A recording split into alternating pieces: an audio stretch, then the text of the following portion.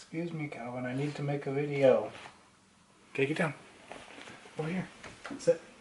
Let's talk about Lord of the Rings. We're going into part 4 of our series. The Lord of the Rings is the best, and here's why. Coming up.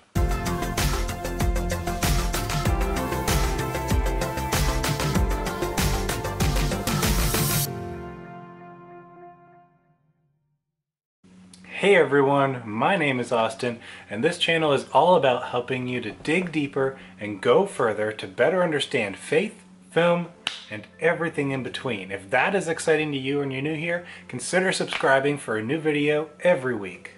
In the last video on this series, we left off with Frodo and Sam on their way to the Prancing Pony Inn, while Gandalf goes to seek counsel from Saruman, the head of his order.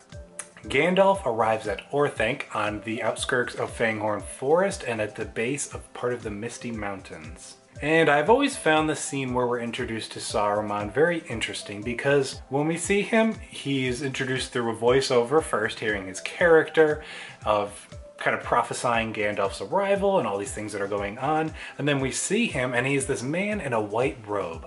And typically in filmmaking, when you see someone in white, they are kind of the hero protagonist character, they are good, more of a pure person, and when you see someone in like black or dark gray clothing, they typically are more representative of a bad or evil character. And so we're kind of thrown a mixed signal because we see this white robe that represents good on Saruman, but based on his voice and tone and a few other things that we're kind of hinted at, he doesn't seem like a good guy.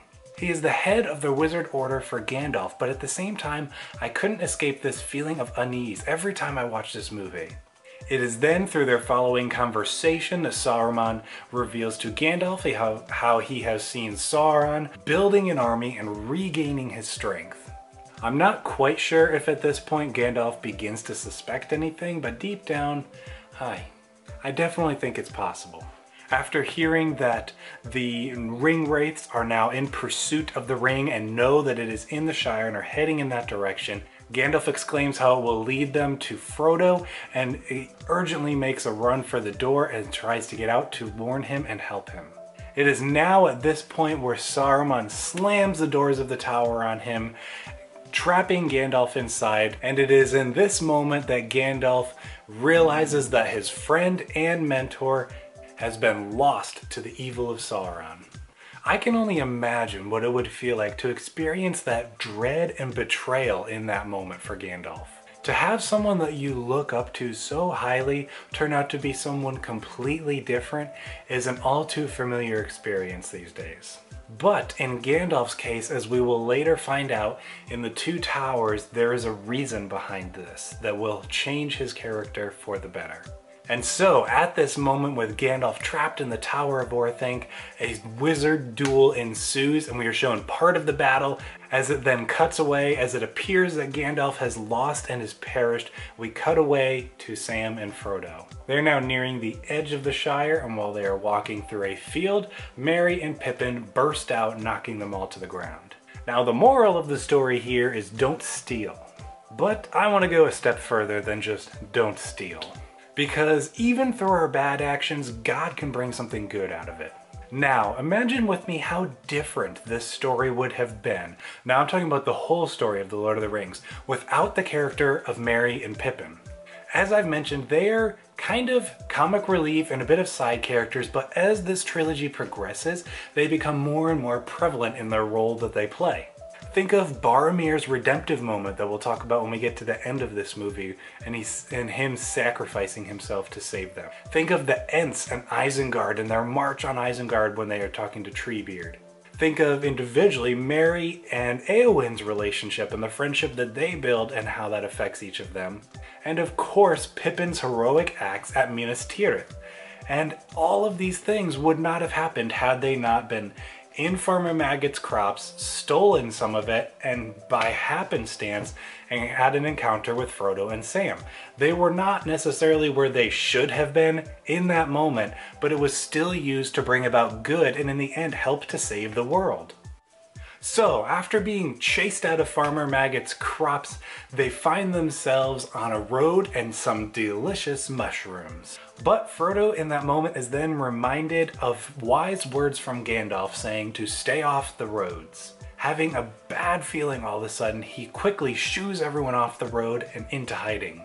The road and the forest around it begin to shrink and grow dark as a mysterious shadowy figure approaches on a horse. None of the characters can see this, but you can feel the dread and fear inside of them. And so this figure dismounts his horse, sensing something's presence, as they can sense the power of the ring and feel it out. And Frodo enters into this trance-like state as he almost puts the ring on his finger, to which Sam responds and quickly is able to stop him before this happens, and they are discovered. And so Merry throws their bag of mushrooms, distracts the Wraith, and it runs off after the bag. The four hobbits then flee, running as fast as they can to get away from this Wraith, and as soon as they are at a place where they feel safe to stop for a moment, Merry and Pippin are asking them, what was that thing? It was definitely looking for something, or someone. At this point, Merry and Pippin are hinted that something deeper, something more important is going on.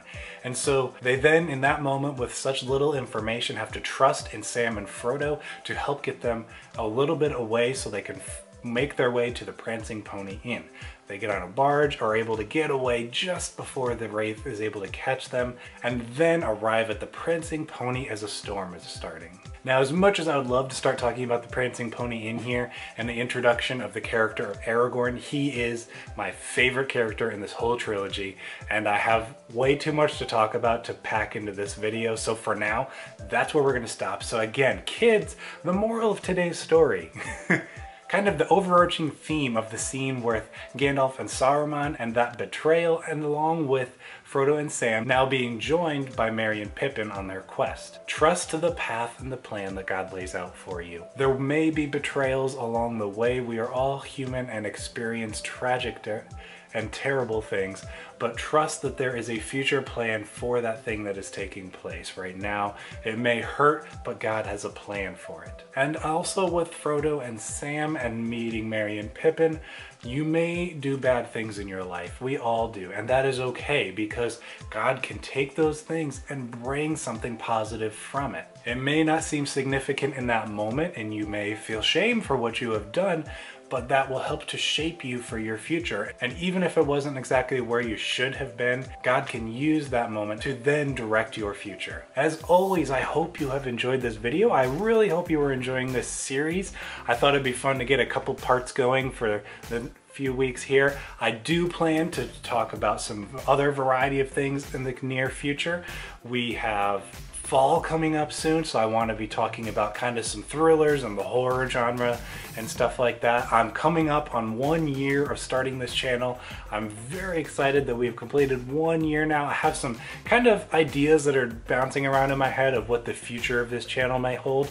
Always, I am taking requests for movies. I was reminded of that in my last week's video. Someone recommended I talk about Hacksaw Ridge. They had watched my The Only Great Christian Movie is Ragamuffin, and though I don't necessarily view Hacksaw Ridge as a Christian movie, there are tons of awesome themes that I would love to address, so look forward to that video coming out in the future. I'm not sure exactly when yet with all the other ideas that I have bouncing around, but I will for sure be discussing that one. So please, if you have any recommendations of stuff you would just like to either hear my perspective on or stuff you think I may not have seen and you want me to check out and hear my thoughts on, definitely throw that in the comments down below. I will for sure check those things out.